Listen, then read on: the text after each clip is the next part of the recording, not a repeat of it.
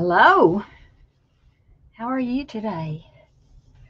This is Mary Lou Foster, and I'm here today to show you another beautiful card. It combines the Delightful Florals Designer Series paper and Heartfelt Hexagon bundle. We made this in my card class a couple or 3 weeks ago, and the ladies loved it. The thing about this paper, it's one of those online exclusives, so you may have overlooked it because it's not in a catalog.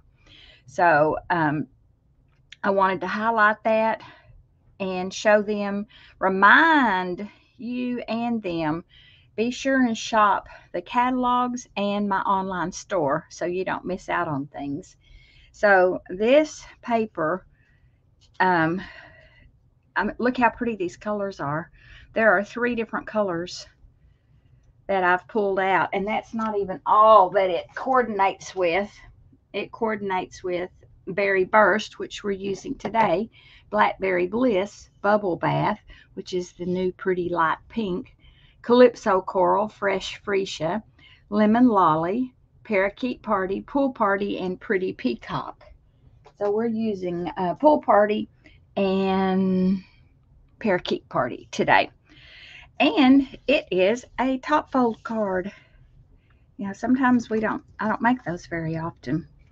And it has beautiful layers. So let's get started. Like I said, it's the Heartfelt Hexagon. This stamp set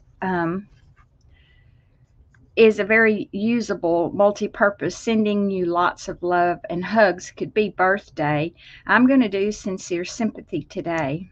Let's Eat Cake, Mr. and Mrs. And it's sized so you can either do it sideways or up and down. As you can see, that would fit up and down. It has 2 different styles of borders that you can stamp, and they fit perfectly in the punch. So that's Heartfelt Hexagon. I will post the list of supplies that I have used later today. So our Parakeet Party is cut at 4 1/4 by 11. Make sure that is correct, and it is. Scored at 5 1/2, folded so that you have the top fold card. I'm going to lay that out so I can remember it. And then you layer on a piece of the beautiful Berry Burst, and I have already embossed the layer with the painted texture 3D embossing folder. And that gives it in person some definition. And that's not the word I want, but instead of just being all flat layers, when you look at this, you can definitely see the texture on there. Texture is probably the word I'm looking for. I'm going to go ahead and layer that on my Berry Burst layer. I will post on my blog the cutting instructions. It's just easier than me trying to sit here and blurb them out to you. If this is a card you're interested in making, then that information is available or will be available on my blog. I am having a card class at 1 today, but I thought, you know what, I've got time to do a video. Maybe not time to do all the behind the scenes stuff.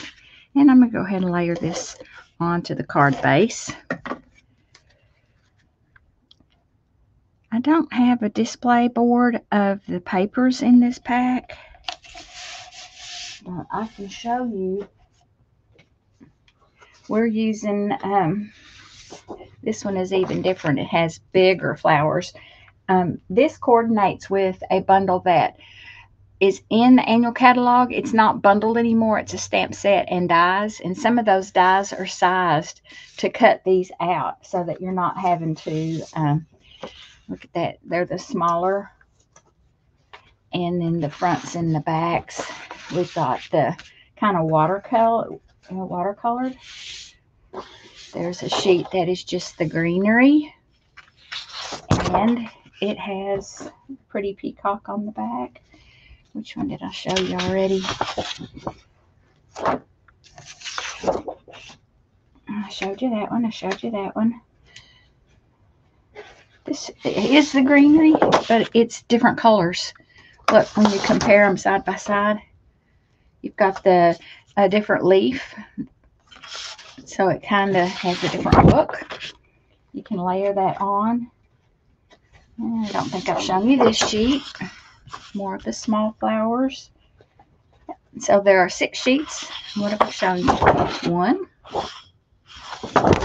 Put that down. 2. 3. 4. 5. And then the one we're using today. 6. And there are 2 of each. So you get 12 sheets in a pack. It's 12 by 12 paper, as you might have noticed. All right, so our next layer then is a piece of Berry Burst with a piece of the Designer Series paper layered on it. And it's going to be mounted on dimensionals because it's the part that our sentiment goes on. And mounting it on dimensionals gives it a little definition. You can see where the Calypso coral comes in on these flowers. Unfortunately, it's going to kind of be covered. And there is a bit of a one-way design on this paper. So if you're working with it at home, take a moment to look and see what direction that goes. So what I want to do is kind of figure out, I don't want to stamp in the very smack middle of that. What have we got on the inside? Oh, I don't have that piece. I'm going to use the border that has a line and little polka dots. And I'm going to do it in Pool Party.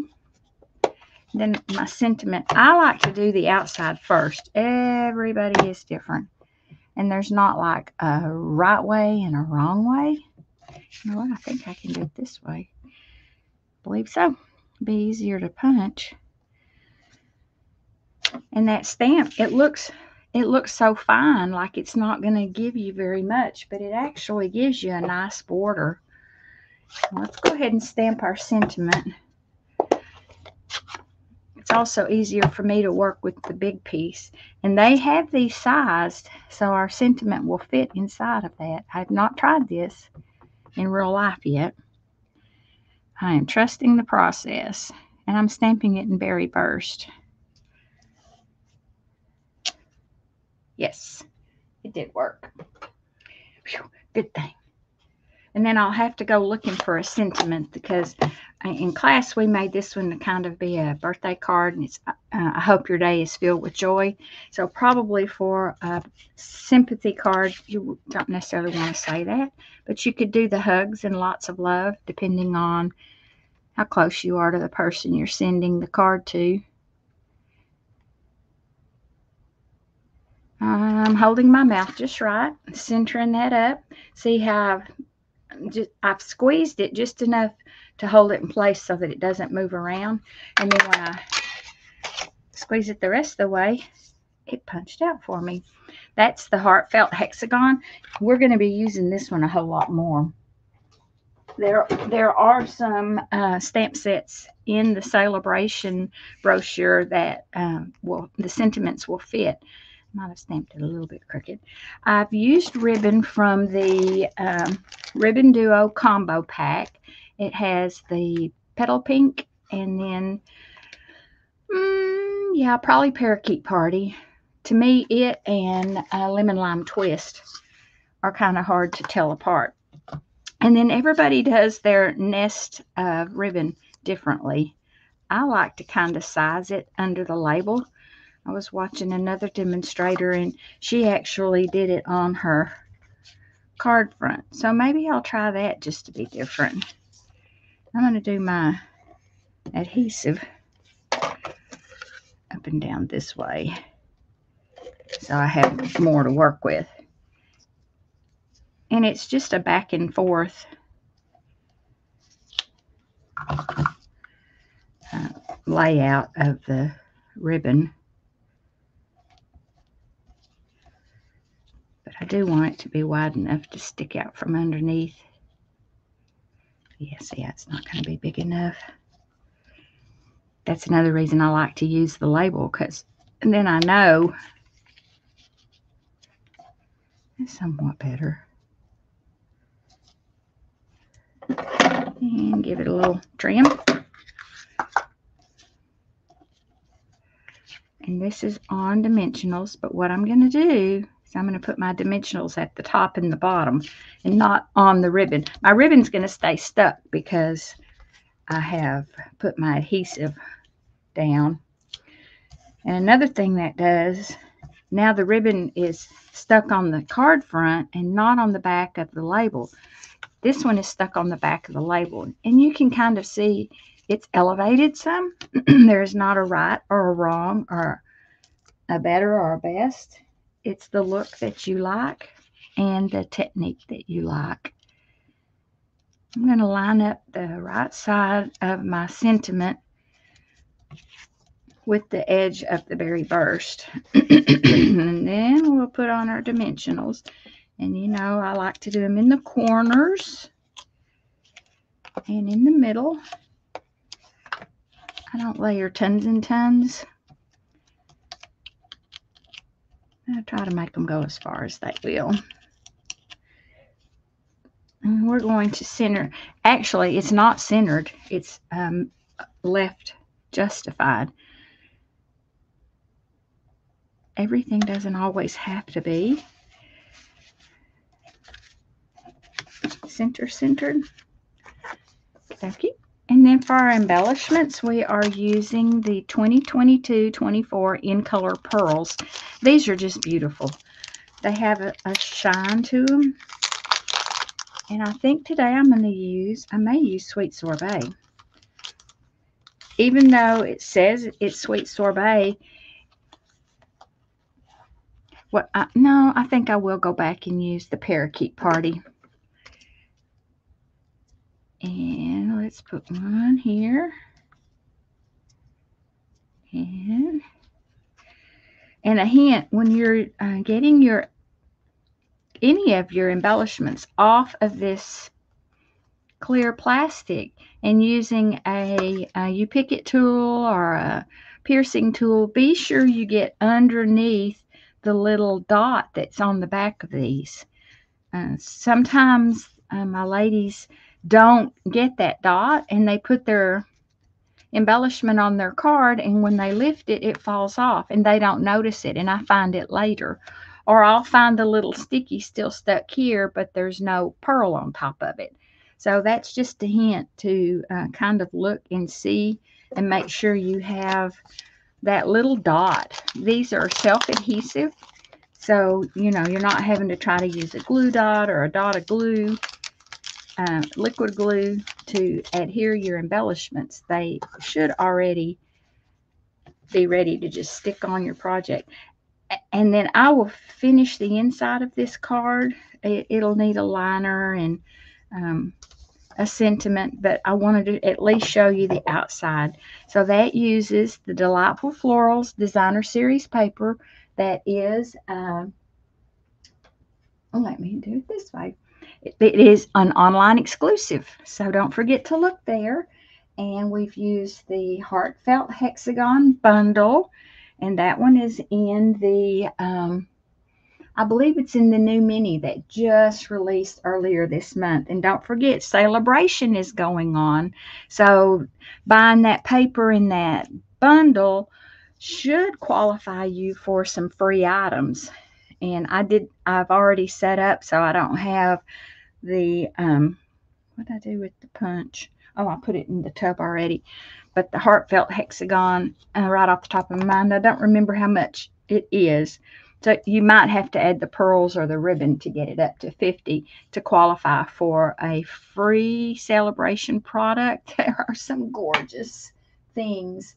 So you can shop with me at maryloufoster.stampingup.net.